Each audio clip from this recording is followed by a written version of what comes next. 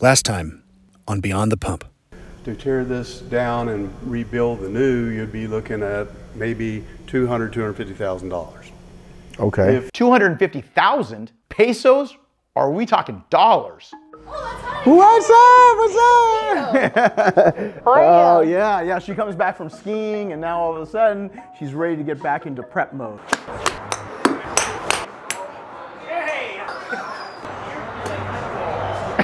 I think you pulled a muscle. Skiing sucks. I'm Hany Rambod, and after 30 years in the fitness industry, coaching 20 Olympia titles, and even becoming the CEO of my own nutrition company, I've made a lot of tough decisions, but this one is the toughest by far that I've ever made. Pack your stuff, because we're moving to Texas.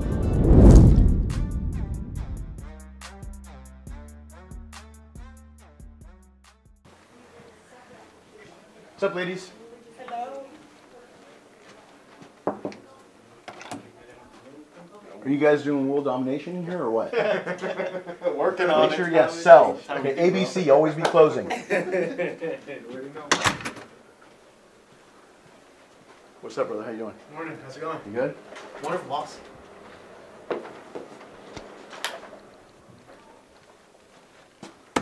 Hey, what's up, bro? How are you? Not much. How's it going? Good, good. How's your morning? Oh, it's great so far. How's the weekend? It was good, man. It was 2 for 1, Valentine's Day and Super Bowl weekend. Did you do anything? Did you get to watch the game? No, Super Bowl. I actually didn't have access to it, so I did not. I was keeping an eye on it on Google here and there, and then I kind of do a recap of the commercials afterwards. Wait a minute. You drive a Tesla, yes, and then you don't have NBC to watch? Nobody streams TV anymore. Hey, man. Netflix. I'm not going to judge. How was Valentine's Day? Valentine's Day was awesome. Okay.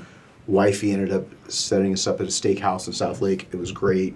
Food was absolutely amazing. Which steakhouse? Kirby's. So yeah, it was. I don't even think I've been to Kirby's. Yeah, it was really good. Yeah. It was really good. The quality of meat was awesome. The food was awesome. Service was great. Awesome. But can't wait. There's so many more steakhouses here in Texas. I can't wait to do that. Yeah. But I do want to talk to you about Valentine's Day because we got to figure out something about Nick. Not only is Nick my vice president at Evogen, but he's also one of my best friends. We got to figure a solution because at the end of the day, we're here to create balance. We need to find an outlet, like somewhere where he can meet people. Like, I don't know. Talking about for dates? Yeah, like, I mean, you know, back in the day, man, we had the AOL chat rooms, we had all that stuff.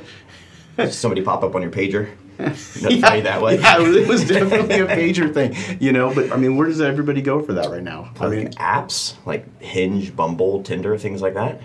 Yeah. You want to make him a Tinder profile? And only a best friend would create a Tinder profile without telling him. Dude, I don't know. I mean, ChristianMingles.com. I don't know what we need to do, but something where we can be able to try to hook him up and have some fun. Just meet some friends. Somebody, you know, he's new to the area. We definitely got to do something. I know Tinder is kind of like supposed to be low-hanging fruit, right? Like, for lack of a better word, low-hanging fruit. Yes. Okay, yeah, like people that are more likely to want to go out. So this is what I'm thinking. I'm thinking that what we do is we set up a Tinder profile for him, okay? And then what we can do is put a really cool picture, couple of pictures in there. I mean, dude, you're good at Photoshop. Throw something together. Austin is great at social media, so who better to create a Tinder profile? We're going to Photoshop his photos, touch them up a little bit. Touch them up a little bit, put some, you know, make them look good. Yeah. And then I think we should just put something together for him. I'll be honest with you. I really think, I don't know, he might get pissed. Are we going to let him know about this? Eventually, but let's just put something together. together. Don't let him know until the date. No. Shows that. no, I don't know about that, but let's just figure it out. No, seriously, what we should do is just put something together. Okay. And then let me see what you come up with. Okay. You know, use those Photoshop skills that you have. How are we going to get the photos? Are we going to tell him we're doing company headshots or something like that? And then. That's actually a great idea. Yeah? That's a great idea. Right. Let's do company headshots. Okay. We got to do it for the new org chart. Okay. We got everybody here right now. Let's go ahead and start doing those things. Figure out what we need to do. Okay. Grab the photography equipment, take some photos, and just let them know that we're going to turn around and do that. Okay. And what we'll do is we'll go ahead and use those, and maybe you can embellish a little bit. Right, bio, long walks on the beach. beach. Don't catfish anybody. You don't say that he's 25, but at the end of the day, put something together, make it look good. All right. Run it by me, let's put it together, and nobody else can know about this. So let's put this thing together, and then at that point, then we'll see what we'll do with it. Sounds great. All right, brother. Let's get him a date. All right. Sounds good. Let me know. Yes, sir. So does that make him the Tinder swindler or me? Whether you're brand new to a gym or you're an experienced athlete, it's all about the right program for you.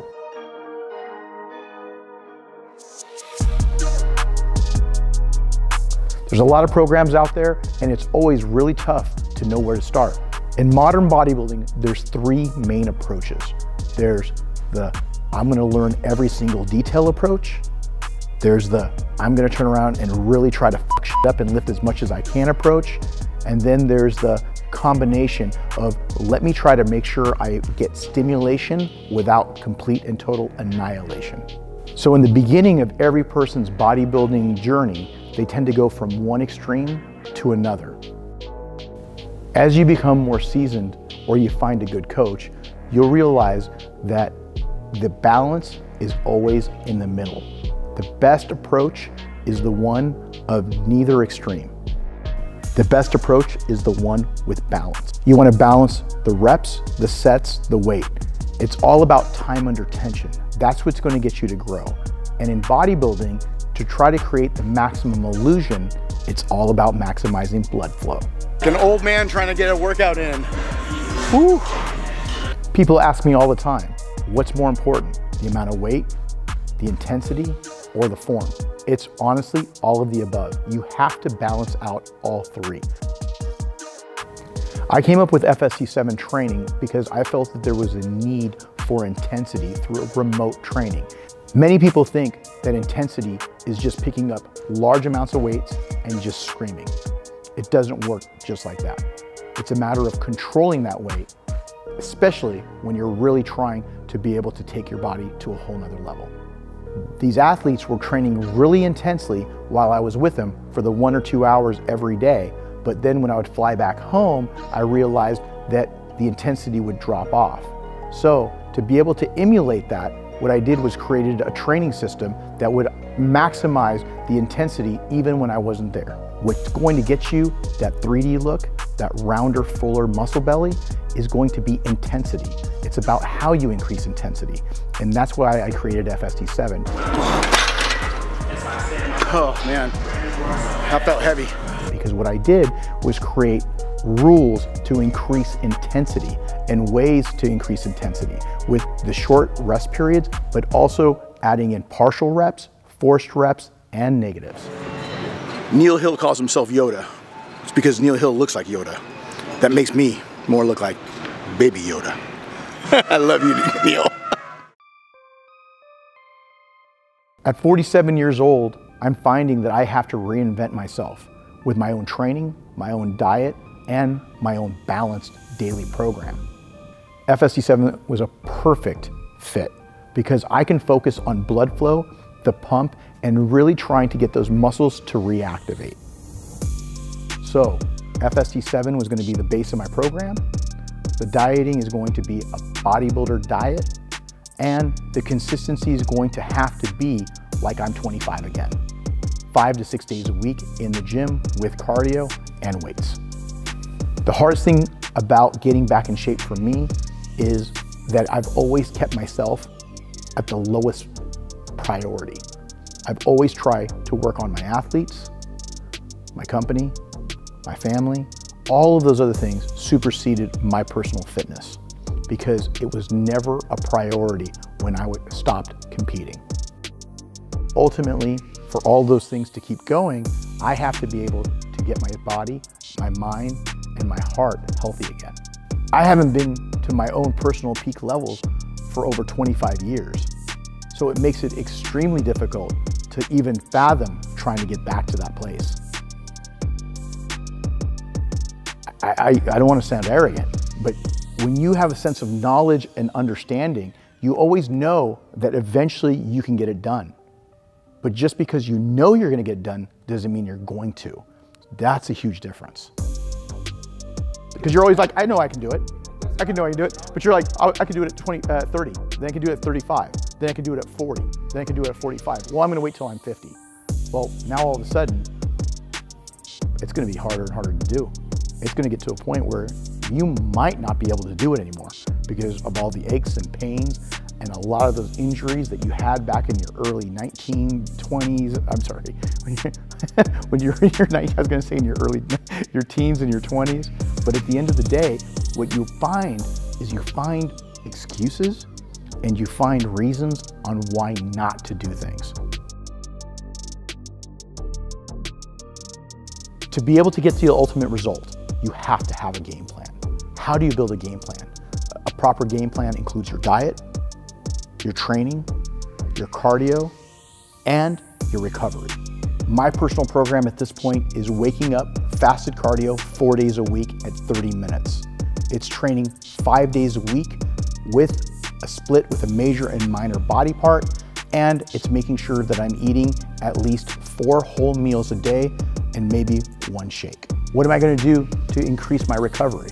I'm gonna be able to go out and get a massage at least once a week. I'm gonna go to regular chiropractic visits.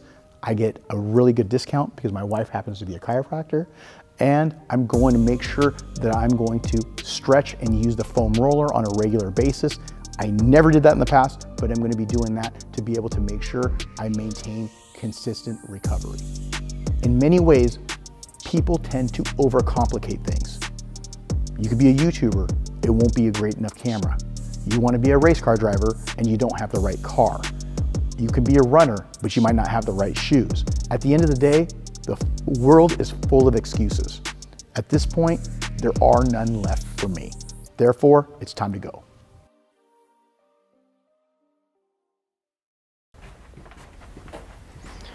Hany already told him we're updating the org chart, so I don't think he's gonna suspect anything. I was tasked up by Hany to go ahead and get some company headshots, which is also known as updated photos for Nick's Tinder profile. What's going on? What's up, brother? How you doing? Good. How's the workday going? Busy day? It's going. Did Hany give you a heads up that we're gonna take some photos so we can update the org chart? Yeah, I mean, if we make it quick, Yeah. shit, we just took these things. I already got everything all set up over there, so if you're down to just pop over there really quick, we can grab them right now. Okay. Perfect. Yep. Oh, man.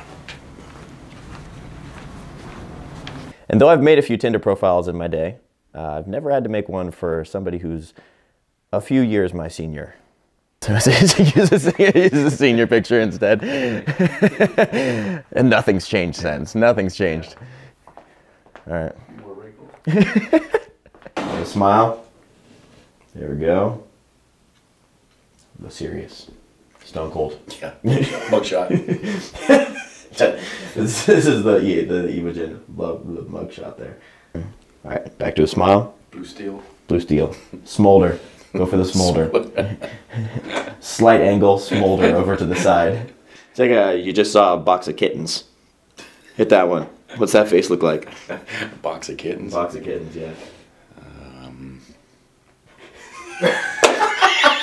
I don't know, man. I just wanted to see It's what his reaction would be. Just wanted to see what your reaction would be if I said that. There we go. It's whatever you naturally would do in that situation. It's like, oh, cool. Yeah. It's a box of kittens. Meow. All right, box of kittens. Box of kittens just got run over. Oh. It's here. I think we've got what we need. All right. Perfect. I mean, is everybody doing this shit, man? Because we literally just took these things, man, right before we came out here. I think because we got some new members of the team, we're just trying to have all of them look cohesive and get all the same ones. So that's why we're going ahead and redoing them now. So whether this turns out really good or really bad, it's going to be really awesome to watch.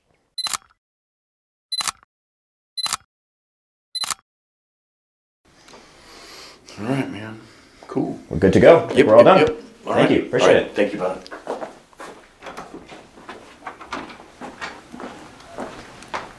Next on Beyond the Pump.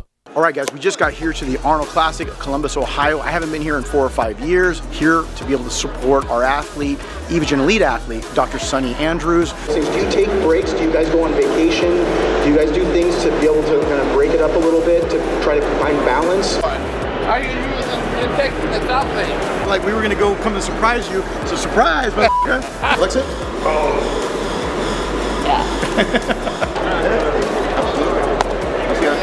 Okay, I'm gonna go see that. Oh, we were in India 3 years ago, right? Was it 3 years? 3 years? Yeah, 3 years before the pandemic. That was the time I touched your face by accident and you got mad at me. Yeah, I did. I was like, man, why are you touching my face? Yeah, bro. Good to see you, man. How's everything? Good, good. How's yeah, it man.